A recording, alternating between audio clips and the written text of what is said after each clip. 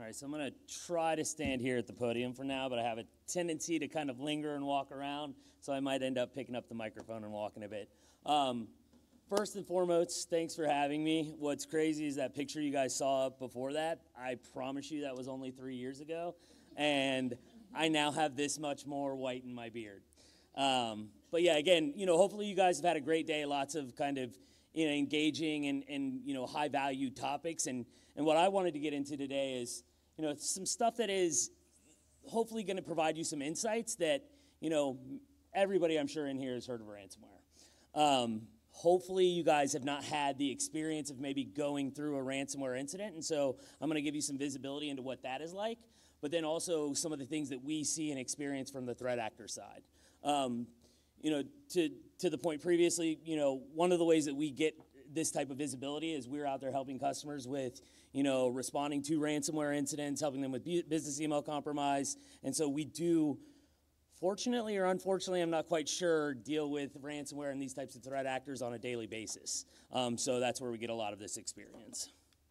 So just to jump right into it, ransomware. Again, everybody's heard of it, but why is this so relevant to us?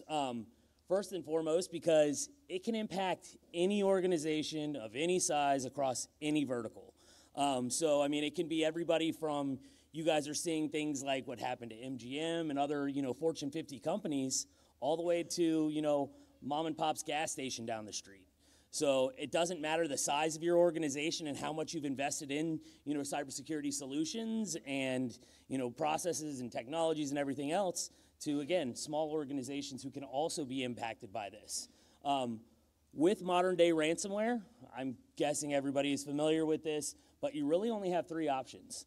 Either you're going to have access to backups that you can restore from, you either accept the loss of the data and that you're not going to get it back, or you potentially pay the ransom. And we'll talk about that a bit later as well. But why are we seeing so much of this, and why does it continue to grow? I'm going to talk about a group called Conti. They're they were a very prevalent threat group over the last couple years. The reason we can talk about them very openly and show you a lot of detail about them, though, is because they have since disbanded. What happened is Conti, during the Russia-Ukraine conflict, initially came out and they said, hey, we fully support Russia.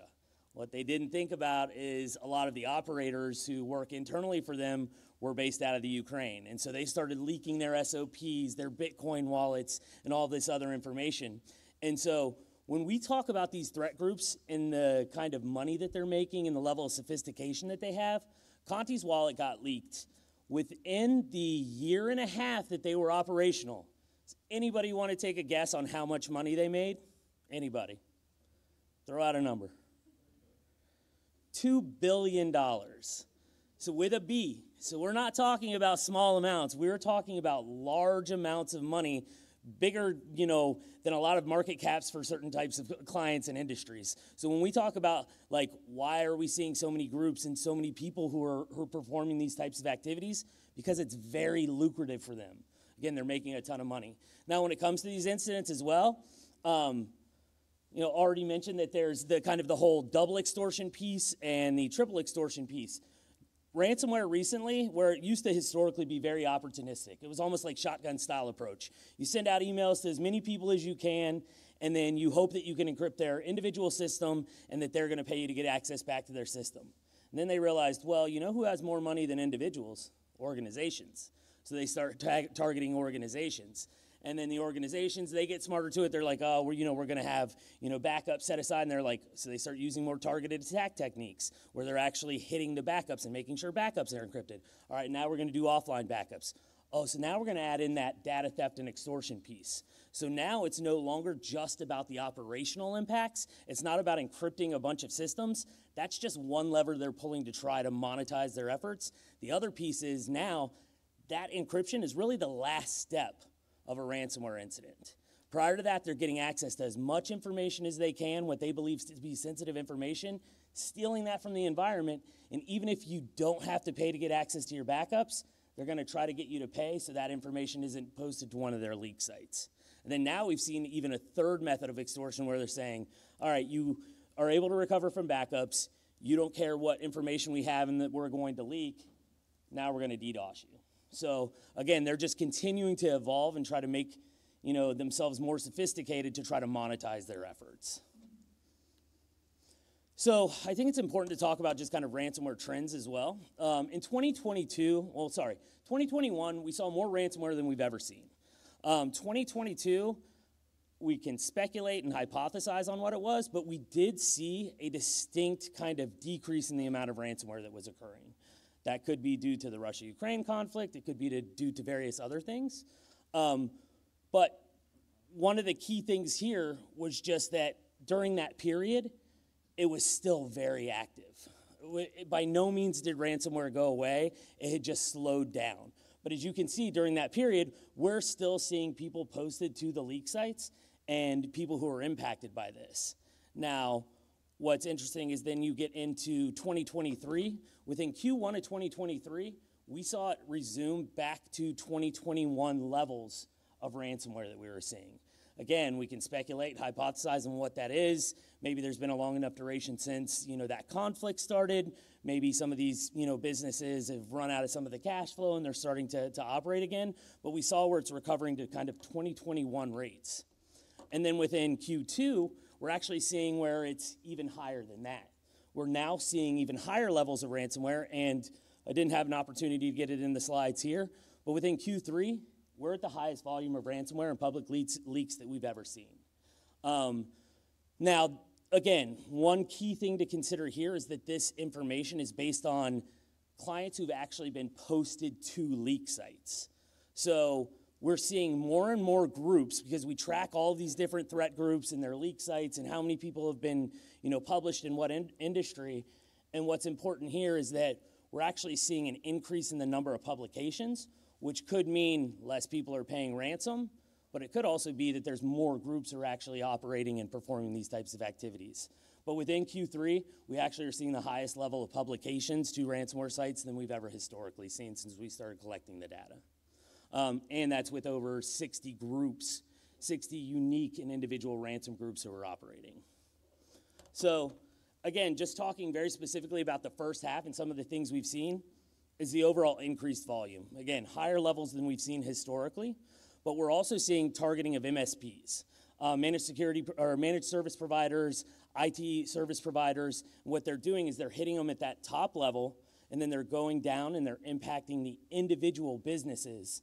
And so say you've got an IT service provider who is providing services to 20 different companies, they're going to target those 20 different companies that they work for and then potentially go back and target that IT service provider as well.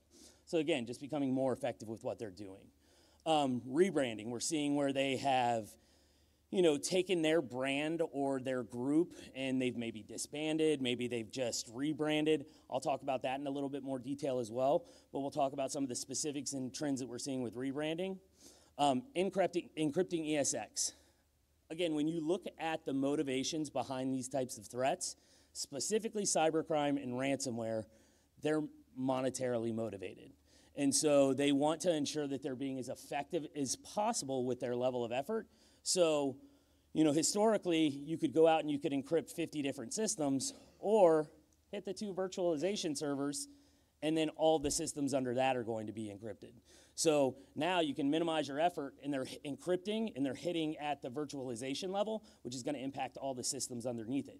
Not to mention a lot of security solutions don't have the capabilities for detection and prevention at that virtualization level. So again, just more ways for them to be more effective. The other thing is legitimate tools usage. Historically, we've seen where once a threat actor gets into an environment, they're going to set up, 3 methods maybe to ensure that if they got in one way and that way gets cut off, they've got 2 to 3 more ways to get back in the environment. What we're seeing recently is now they're setting up like 5 and 6 methods of persistence to get in the environment. And again, why use a bunch of malware and things that are going to generate signatures or alerts? Instead, use things that are native to the environment or legitimate tools that aren't going to trigger a bunch of things. One that specifically comes to mind is a solution called Atera and Splashtop. It's a legitimate IT management solution. And you can go to their website, you can put in your email address and use any email address. And with that email address, you get 30 days access to this agent that gives you full remote access and management capabilities. So they're going to this website, they're getting the agents, they're pushing those out in client environments. It's a legitimate IT management solution. So it's not necessarily going to generate alerts saying, hey, we've started using this solution in the environment. Not to mention, if somebody is legitimately using it, we have to help them weed that out to determine, is this a legitimate usage or is it not? The other thing is coercive tactics, where we're seeing, again, more of this kind of attempt to really push people to make those ransom payments based on information they're publishing, and I'll get into that in a bit more detail as well. But then I think we also need to talk about mass exploitation. I think everybody has heard of what happened with Clop and kind of, where a bigger target has been impacted, and then because of that, all of the subsidiaries or information under that is being leveraged by them as well. So getting into how they get into the environment. We get questions all the time from people who are like, I've got my son's iPad and it's connected to our home network. Could they weaponize a binary on that? Send it over to my work computer, which is still connected to VPN, upload it to a system. It's like, yeah, you could certainly do all that, but why get all Hollywood? There's no need for it. Instead, you could just, phish somebody. Phishing is still extremely successful. It allows them to get into the environments. The amount of people who set up rogue infrastructure or have open RDP to the internet maybe don't have, MFA enabled on remote access. If you don't, please do that ASAP. Make sure you have MFA enabled. But then also look at the number of vulnerabilities out there. Based on the solutions, technologies, platforms, and everything else that we have, it's almost now like, pick and choose your exploit. You're going to find one way or another in one system that potentially didn't get patched and be able to get into an environment. So we see a lot of exploitation of vulnerable systems now, which is really giving them access into environments. Now, when we talk about all these different ransomware groups, there's so many different variations in groups, and we have to try to track all of this information. For instance, Black Cat Alpha, which was part of, involved with some of the MGM activity and Caesars that I'm sure everybody has heard of at this point. They were actually a rebrand of Black Matter, which was a rebrand of DarkSide, which was responsible for the Colonial Pipeline. So things like the Colonial Pipeline, do we think that they really intended to have that large scale of an issue and problem? Probably not, because again, at the end of the day, these groups are built to monetize. So by shining a giant spotlight on them like I have in my face right now, it actually just, it might put more focus on them for law enforcement where they can't operate and where they're not going to be able to make money. And so after Colonial Pipeline, what did we see happen with DarkSide? They went quiet. We didn't see anything occur from them for a couple months. And then they came back as Black Matter. And so again, just one reason you might see these groups, well, it could be because of that. It could be because maybe this group has been placed on the OFAC sanctions list. If you're on an OFAC sanctions list, there's zero chance that you're going to get somebody who's US-based to pay that ransom for you. Because by doing that, that OFAC sanction list is, kept by the Department of the Treasury. You will receive, fines because you're essentially funding a terrorist organization. So I don't know a single US-based group that is going to pay that ransom for you, knowing that they're on that OFAC sanctions list. And so if you're a group and your whole intent is monetizing, then go ahead and change your brand, change some of your infrastructure, and then get off. And now you're a new group who's not on that list to make money for a while before hopefully that they would find out and we would be able to prevent them from making payments again. So obviously you're not going to be able to see this, but this is just to show you guys the level of kind of intertwining and tracking that we do of these threat groups based on their infrastructure, based on the code that they use. But this is really how, over time, you can see all of these different groups that we're tracking are intertwined. And so we have to try to manage this because having an understanding of this helps us when you go in to perform a response effort because you know their TTPs. You know what kind of tools that they use, you know how they potentially exfil data. If there is a necessity to potentially perform some sort of negotiation and eventually make a payment, you might have some history there on whether they're going to effectively give you your data back and, what type of information they're going to supply you as part of those negotiation efforts. So all of that is very useful. The way that we track these, though, is we like to break them out into different groups. You've got your splinter groups, who are a break off from one of your other groups. You've got your full-time groups, who are like a Lockbit, who is just continuously present and performing a lot of activities over time. You've got your ephemeral groups, who are those groups that they kind of pop up, make some money real quick, and then they go away and you never hear from them again. And then you've got your rebrands, which are very distinctly like, hey, we used to be this group, and now we're specifically this group. So we try to categorize these different threat actors in their groups and put them in these categories, and they can shift and move between these categories accordingly as we're tracking them. So this is an interesting way to look at that data, though. When we talked about, hey, we're seeing a lot more rebrands, you can see that early in 2022, it was predominantly full-time groups. And as you see that kind of the number of full-time groups decrease over time, you're seeing where there's more of these rebrands, splinters, and ephemerals who are popping up. So it's directly correlated where, these groups, it's likely the same operators, but just splinters or different portions of them who are popping up. So again, another interesting way to look at it, just, based in a bar graph. I like bar graphs, and sometimes it's easier to see this way. You can see there that it was predominantly full-time in early 2022, and then changes over to these rebrand and ephemeral groups that are continuing to grow. So now that we've talked about the groups, one of the more prominent models for ransomware is ransomware as a service. It is, by giving access to the platform, you're able for these groups that are a little bit more sophisticated, like Lockbit, are able to make more money. And they've got very strict affiliate programs and models. So to become an affiliate of Lockbit, you have to submit your CV. You have to have, history and records of 2 previous, ransomware activities you've done. You have to sign up and provide background about who you are as an individual. And they've got then very strict rules that they require you to adhere to as part of that affiliate program. Lockbit specifically has this very well published on their website. You can go see what that affiliate program entails. And there was one instance where Lockbit very much says, hey, we do not target healthcare or hospitals. And so what happened is one of the affiliates impacted a hospital, took down services at a hospital, and so Lockbit came back and said, you know what, that breaks your affiliate agreement. They went and then publicly released that affiliate's individual information and turned them into the police.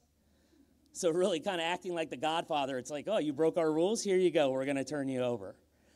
And really, with these affiliate programs and this ransomware as a service, I'll give you guys some insight into what it entails, but like you have full access to the platform from everything from performing the communications to putting together the ransomware binaries to retrieving the exfil to communicating with the victim to then creating the decryption packages and receiving the ransom payments.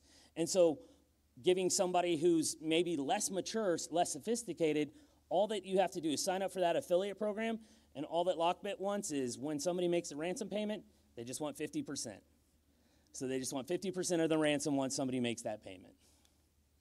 So starting with, where would all this start? This is a very specific example of a ransom note. And in most circumstances, this is how you're actually going to see ransomware initiated. You're going to have these notes pop up on your desktop that say, hey, you've been encrypted. We've also stolen a bunch of information. Don't touch the files if you don't want to ruin your ability to decrypt them, and go to this website so that we can start communicating and discussing what your terms are. I would not go to that website, by the way. We'll talk about that in more detail, though, as well, but don't go to that website. But basically what they want you to do is download the Tor browser, which then gives you access to, deep and dark websites that you can't get to with traditional browser, and then that's where they have these leak sites that we monitor, and that's where we can communicate with them. So similarly, I talked about Conti previously. Again, you can see very similar format. One of the ways that we can identify which ransom group we're working against is through these ransom notes. Or maybe we have a group that we've never worked with before, we can go do comparisons of the notes of the information, and of some of the infrastructure. And then we can go back and determine, oh, yes, this appears to be a spin-off or ephemeral group or a splinter group. But this, again, is like, hey, go to this website, and we'll start and initiate the communications with you. Now, when we talk about the leak sites themselves, this is what we're talking about. They like to call it a news site. But what you can see here is you can actually see this is where they would post the name of the organization. And you can see, hey, here's details about the organization, information about what we've said that we've stolen from the environment. And then you can actually see how many people have viewed it, how much of the data has been released. So when you receive one of those ransom notes, if you do not make contact with them, this is what you can expect, is that eventually the name of your organization is going to be published to their leak site. And then eventually, if you continue not to make contact with them, then they're going to start leaking all the data that they stole from the environment. Similarly, that's one of the advantages of engaging threat actors, regardless of whether there's any intent to actually make a ransom payment, because you can delay these distribution of information. And so, again, this though, whether it's because of not communicating with them, or whether it's through delays that have allowed you to engage external counsel, determine what your disclosure requirements are, what potential liability you have, and do your own release of information, and then you could still expect this after those communications. So on this news site, again, just to give you, insight into the level of capabilities they have contact forms. They've got things where they say, hey, media, you want to talk to us? We've got a public relations team. Go ahead and submit your questions here. We'll be happy to have discussions with you. This is their internal customer queue. So you can actually see here, oh, here are the different people that we've impacted. Here's the current status where we're waiting for them to respond, or we now need to respond. You can see the last time it was updated. Again, this is basically a case management queue. Within the case management queue, you then have the real-time chat functionality and capabilities where you can say, okay, here's the domain, here's the number of systems that were impacted, here's how much data we stole, and here's how you can communicate with them directly. This is better case management than I've seen with a lot of our clients. So, I mean, this is, again, we're talking a fully fledged platform that gives you access to do all of this within the platform itself and easily kind of track the victims that they've impacted. So, I mean, again, when we're talking about, a level of sophistication with these teams, they've got, QA and dev teams. We see where they're publishing job recs out on the dark web and they're collecting CVs and interviewing people. They've got financial analysis teams who, once you impact a victim, they're going in looking at the market cap of the company, they're evaluating the data that was stolen from the environment, and they're saying, hey, your ransom amount should be $30 million. Sometimes they're way off. But sometimes it's pretty accurate. But they have teams of people, again, I mentioned dev and QA, support teams. We've seen where somebody pays a ransom and the decryption tool didn't work effectively, so they troubleshoot that. And they work through you to try to make sure that happens because, again, these ransomware groups, as terrible as it is, they have a brand they have to uphold. And if people are making ransom payments and you're not getting access back to your data, or they're still publishing all of this information, then they get a bad rep, and it's going to be out there that, like Lockbit or Conti, for example. Don't pay Conti. They're still going to release your information, and you don't get your data back. So they were going to do, in most circumstances, everything within their power to make sure that you actually get access back to your data. The chat functionality, and this is where we talked about kind of the importance of engaging these threat actors. Regardless of whether there's actually any intent on making a ransom payment, leveraging expert negotiators and communicators who've worked with these groups, because you can do things like, hey, I can get a file tree. And that file tree, as evidence, like, hey, tell us why you think we really owe you this amount of money. Oh, here's a file tree of everything we have. You turn that file tree over your forensics work stream, and maybe where they had a bunch of encrypted systems and weren't able to see, is this where the source of the exfil came from? You can work with the client and you can say, oh, well, based on this file tree, we know where this information came from. It came from these servers, so we know realistically that's where some of this data was sourced. Similarly, it can be used as a delay tactic. let's go ahead and disclose on our own terms with the assistance of legal counsel versus doing it on the threat actor's terms where they just publish it to their website. And so this is where you would do all those negotiations and communications with the threat actor, trying to either prolong based on whatever strategy you identify with the client, the victim. Similarly, this is a different group, similar chat functionality, but fully fledged platform where they have access to do this. Less sophisticated was a Bienlien affiliate. Interestingly enough about Bienlien, as well as some other groups we've seen, Bienlien, somebody was able to get a hold of their encryption binaries and able to create a decryptor. It hasn't slowed them down one bit. They're still out there, and they're not encrypting customers' environments anymore. They're just solely focusing on that data theft and extortion, and they're still making a ton of money. And they're not even doing the encryption piece anymore, which is a trend we've seen. Now, we've seen recently or heard that they are updating their malware capabilities and going to be releasing a new form that can do encryption again. But right now, they're focusing solely on extortion. But in this instance, this was one of their affiliates, less sophisticated, that was using encrypted chat via Signal.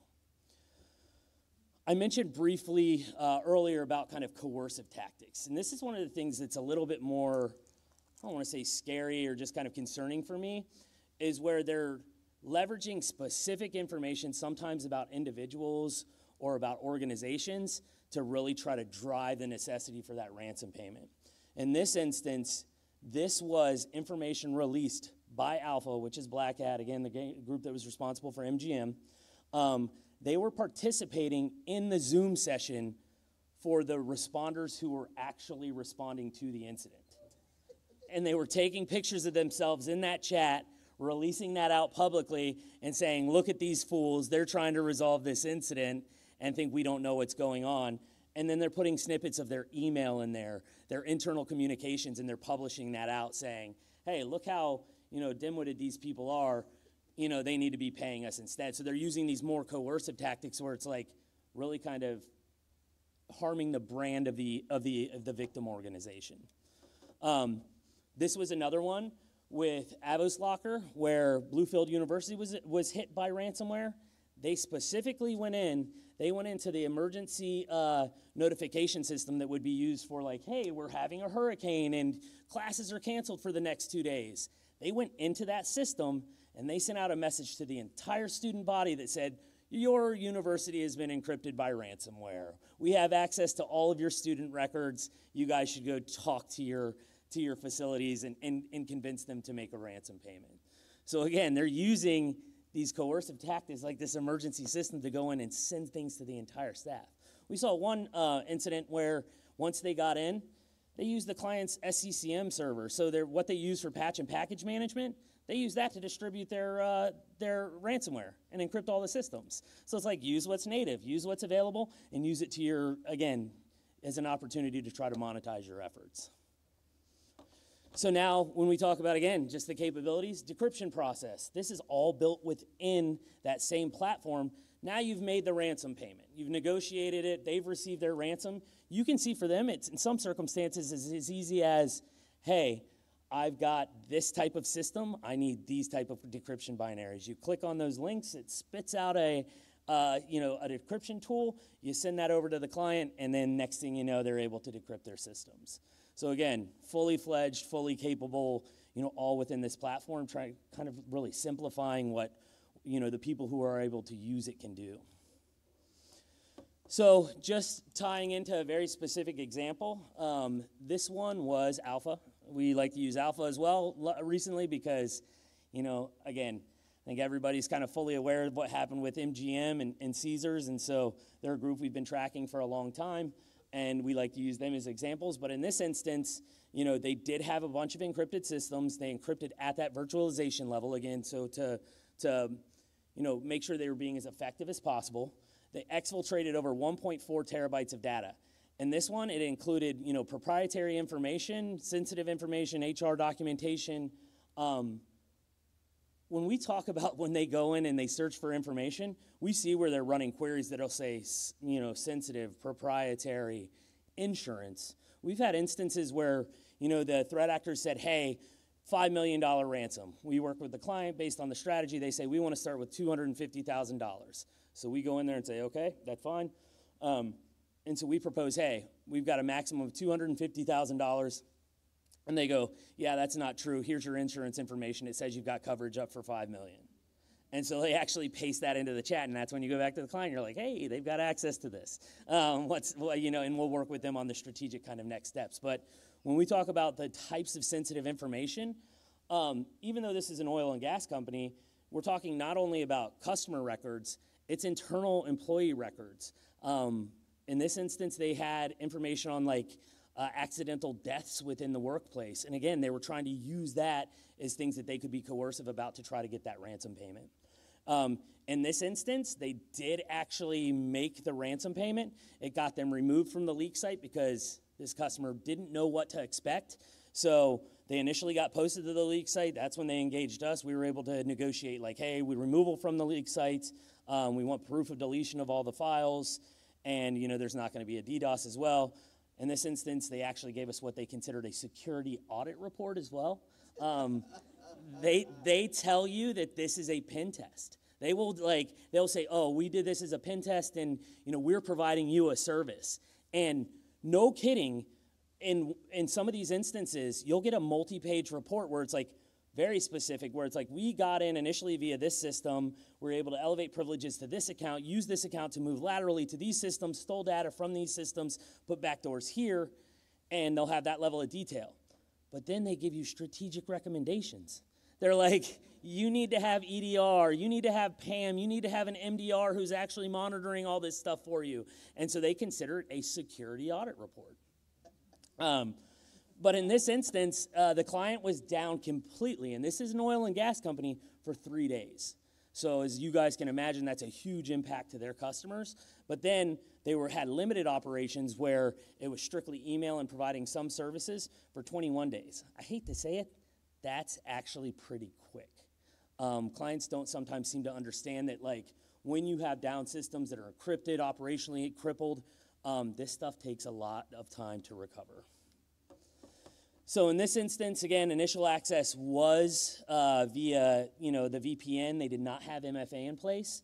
I can't reiterate enough, if you guys have VPN set up with no MFA, please do that ASAP. I know a lot of senior leadership and everybody else will say that it's a giant pain, but that can be enough of a hurdle that some of these less sophisticated actors will just go on to the next one. But post-exploitation framework, use Cobalt Strike. If you see Cobalt Strike in an environment, generally you got either pen testers in there doing some work or you got a threat actor, one of the two. Generally, you're not going to see Cobalt Strike outside of those two instances. This was the instance where they used the SECM server to actually deploy using the client's own internal patch and package management system. And then they use, there's different threat actors use different methods to get the information and kind of data out of the environment that they want to exfil. In this instance, it was, PowerShell. We've seen where they literally will set up network shares, and the clients will allow outbound, network services, and they'll file share it out. Other instances, they're using, SFTP, all sorts of different methods. So, all that being said, it's not just doom and gloom. You can get some sleep at night because there are ways to thwart this. Again, I think everybody here probably understands it's about early identification of threats. The sooner you can identify them in your environment, whether it's that initial successful phishing email, you're going to be way better off than when you start identifying or finding those ransom notes on your systems, or if you start seeing outbound exfiltration and large amounts of data going out of the environment.